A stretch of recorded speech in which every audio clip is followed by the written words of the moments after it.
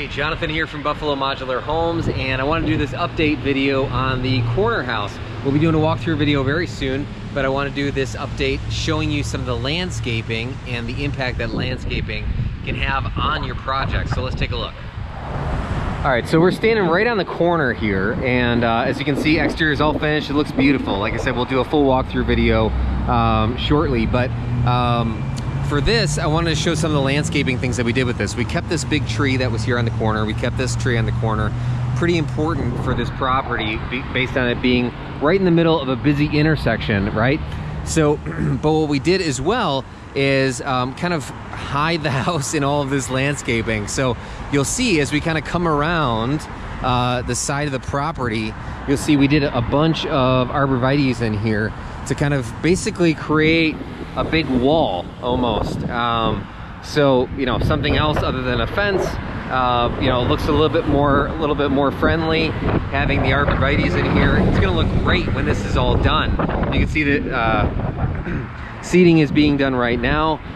So it's all gonna be grass in here as well. But you can see we got this arborvitae fence basically all along this whole line, right? It's gonna look fantastic, and coming in through here, which gives you, without getting my shoes completely filled with mud, this will give you a nice, basically a nice yard in here actually, believe it or not. In the middle of this busy intersection, this is actually gonna have a yard. I mean, that seems crazy, but this is what your landscaping can do for you when you're looking at a tight situation with, you know, close neighbors or things like that. Maybe some things to consider for your project. Hey, thanks so much for watching. Hope this is helpful to you as you're considering your building project and thinking about something like landscaping. That's a big deal for making the house look completely finished. You really want to consider all aspects of the build. You want to consider everything in the house. You want to consider all your furnishings. You want to consider paint colors. You want to consider landscaping. You want to consider the property. All of these things work together to make a house really feel like a home. Thanks so much for watching. Hope this helps you in your project. Reminds me, we did a post on social media, I don't know, a couple years back or something like that, and it was the house was just finished, and we took some pictures of the outside, and it's clay soil and stuff like that, and so it's all lumpy and, you know, looks ridiculous and stuff like that, because, you know, your finished grade from your excavator on clay is not going to be very nice. You really need to do a finished grade on it and put topsoil down and stuff like that, right? So we posted this this photo of this property, and somebody posted something, I don't know who it was, posted something like, this looks like garbage. It looks like garbage. And it's like, I mean, yeah, I understand. You got to consider the long term of the project. You really have to think about your landscaping. It's a big deal.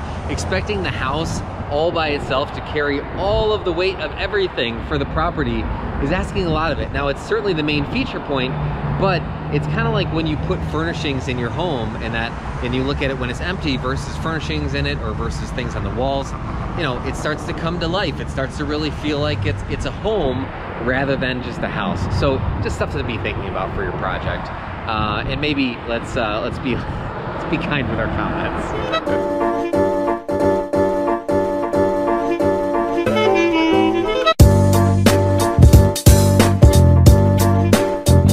I had to have picked one of the windiest days to do this video, plus also one of the busiest intersections that you'll see in this area. But what's kind of cool with that is you'll see in time, as the landscaping matures, it will soften the wind, right? You won't have as many wind issues on this property, plus also dampen the sound. Much like when you put your furnishings in a home, it's real echoey at first, and then you put your furnishings in, put, you know, maybe carpet in or put some things on the walls and stuff like that, and really start to dress it up. It ends up, you know, really kind of deadening the sound quite a bit. It'll do the same thing with your landscaping, so you got to consider the long term of it and think through all these things.